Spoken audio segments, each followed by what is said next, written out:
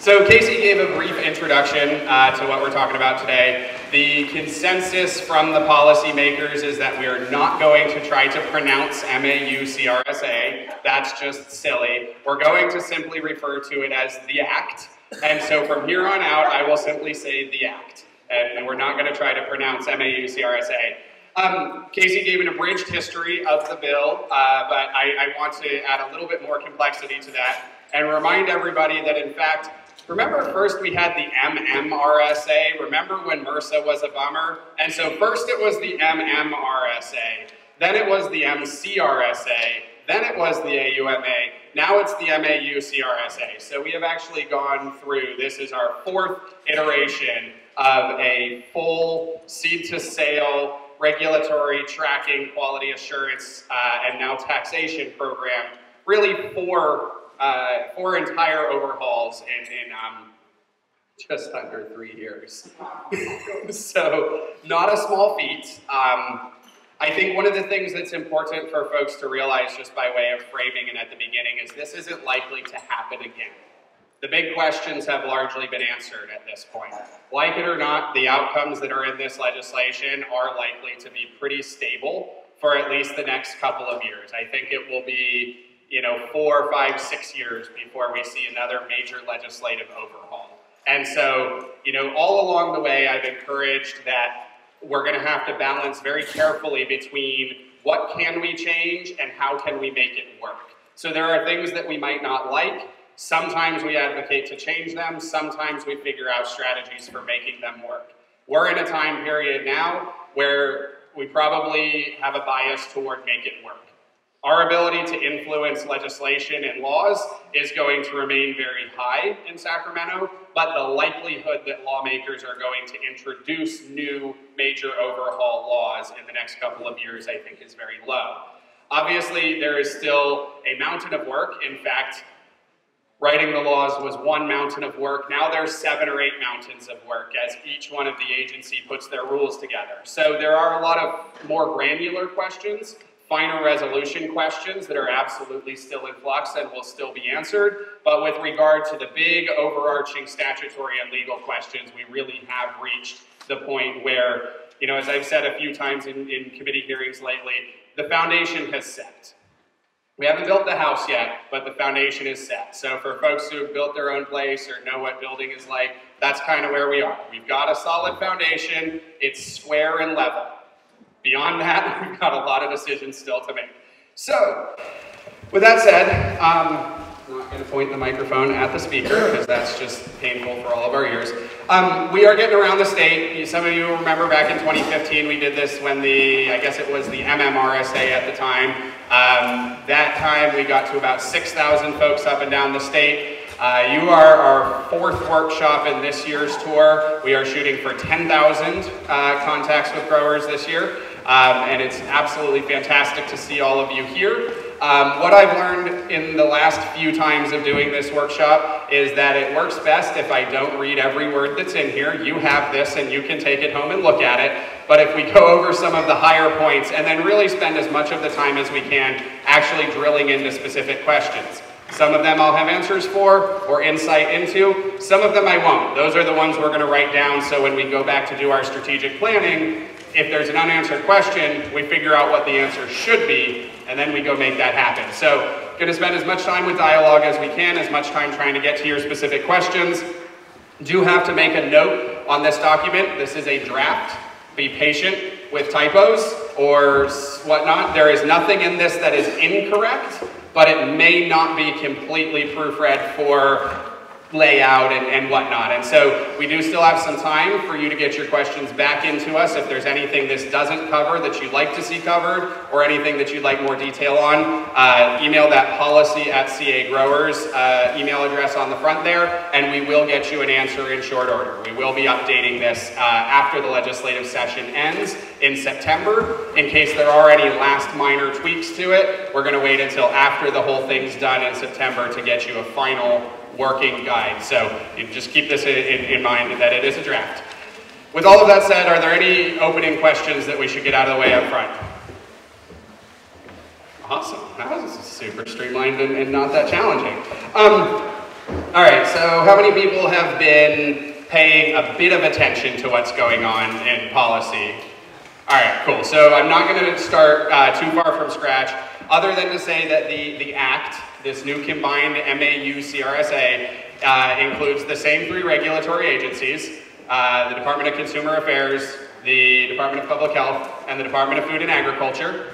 They are going to issue generally the same licenses as were in the MCRSA. A few differences on licenses here. The transport license does not exist anymore in the new framework. We'll talk about this a bit later on. Unfortunately, some of you will remember back in 2015 when only distributors could move product from farm to processing center. Unfortunately, we find ourselves in that position again, where we're not allowed to drive product down the hill without a licensed third party.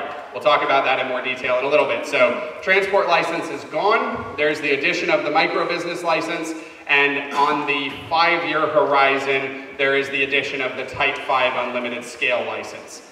In addition to those licenses, the Type P processing, and because government makes so much sense, the second Type P packaging license, yes, that is right, we have 2 Type P licenses because it wasn't confusing enough. Those licenses both exist, and there is a Type N infusion license. So we've got our Type 1 through 3 cultivation, Type 4 nursery, Type 6 non-volatile solvent, Type 7 volatile solvent, Type 8 testing, Type 10 retail, Type 11 distribution, Type 12 micro business, and then we have the 2 Type Ps, the Type N, and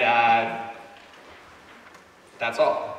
So there's 20 licenses to be issued by 3 different agencies, and there are 3 more licenses that will be issued down the road. The concept of 19328, Business and Professions Code 19328, that outlined which licenses you could hold at the same time, is gone. There are no restrictions on cross licenses. You can hold any license you want in any combination with the exception of the testing lab. And so, you know, this concept of segmented marketplace, growers and retailers being separate except for with that small crossover of the Type 10A is no longer statutes. We do not expect to see those types of restrictions in the final regs. Couple other key changes here. Obviously, the law pertains to both adult use and medical. Medicinal, we changed it to medicinal just to make things fun. It's no longer medical cannabis, it's now medicinal cannabis in the eyes of the law. FYI, not sure it matters. But you won't apply for a Type 1 license and then get to sell both adult use and medical. There will be Type 1A and Type 1M. And so all of the licenses we just talked about, there's 20 of them, there's actually going to be 2 different sets of licenses, the A set and the M set. If you are a Type 1 medical grower, the theory is you may only sell to Type M manufacturers or Type M distributors or Type M retailers, vice versa on the other side. Now, when we were negotiating this, we made it very clear that A and M licenses need to be able to co-locate, meaning if you have a 5,000 square foot orchard, you should get to have that 5,000 square foot be grown as either adult or medical or both. That was the agreement that we made with the governor's administration. The law, however, when it was drafted, was internally inconsistent, with one section seeming to indicate that that was the case and another section then contradicting itself. We are still working with them to clean this up. I can tell you right now that I'm not an attorney and this isn't legal advice, but currently the law says you're either A or M. I will give you a high degree of confidence that by January 1st, 2018, you will be able to be A and M. However, you will have to pull 2 separate licenses in order to achieve that. Concept of premises. You guys love the term premises yet? And anybody just thrilled with premises?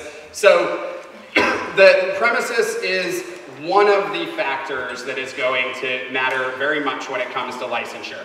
There's really three different categories of process that the state is going to go through. They're going to process the applicant. That is the person who puts their name on the application. There are a set of responsibilities and requirements the applicant must meet.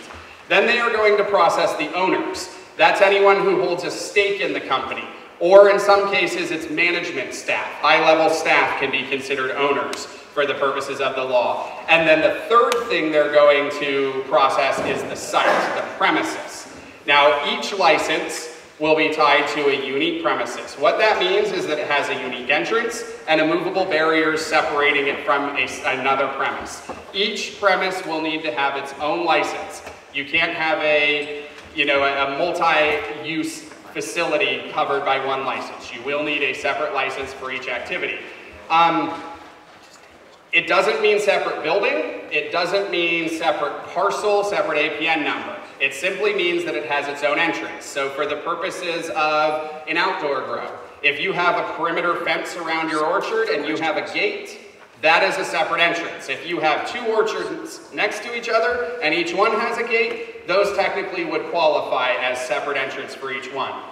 I will just note real quickly, one of the other things that we are working on in this regard is ensuring that commonly shared facilities like parking spaces, break rooms, reception areas, that those types of things can be shared between premises. Real quick, the note cards are going around for writing down questions. Oh, cool. Those are going to be really helpful later, so awesome. We'll collect them back later. Obviously, feel free to ask questions during the presentation, but the more questions that we gather up, the more effectively we can answer. And I shouldn't sit on the sound equipment. That's my best guess. And so we are working on easing the restrictions on premises. Important to realize that for cultivation, multi-tenant cultivation is explicitly allowed. There is a tough area with the Type N infusion license. There are a lot of product makers, food makers, topicals, product makers that are at such a small scale, they only need a commercial kitchen maybe 1 day a week in order to meet their volume. And so we also have amendments that we've proposed that would allow for up to 4 product makers to share the same kitchen or production facility, provided they weren't using it at the same time. So I know I said the foundation is set and all the major questions are answered. There are about 3 outstanding pieces, 2 of which I've just detailed for you, 1 of which we'll talk about a little bit later, that we think might still be changed before we get this thing off the runway.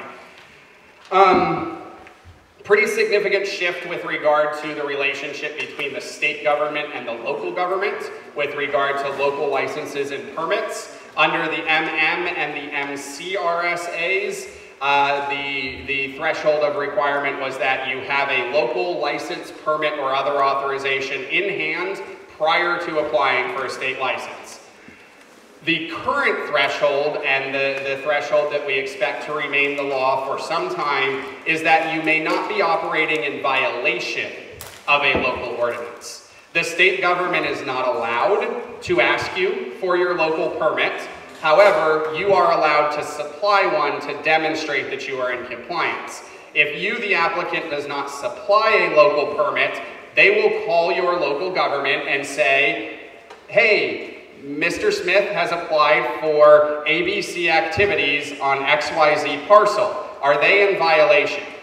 The county has 60 days to respond, and if the answer is anything other than yes, the application will move forward for processing. So if it's, well, you know, they're not really blah, blah, blah, if there's any explaining that goes into it, the state's going to continue forward processing. If the answer is yes, they're in violation, they will put it in the reject stack and not move forward from there.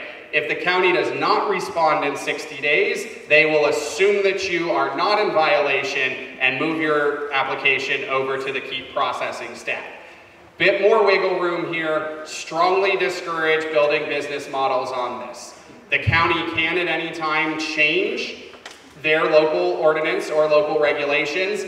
And as the nature of this is, if they change it and the loophole is closed, you don't have any cause of action, essentially. You are just up a creek without a paddle at that point. So it might help with some of the timing issues if the permits aren't quite issued in time, etc. But I don't think and wouldn't encourage it as a long-term strategy. It is, you know, a significant shift in the thresholds, though. That's really all that I want to say about licenses and agencies at this point.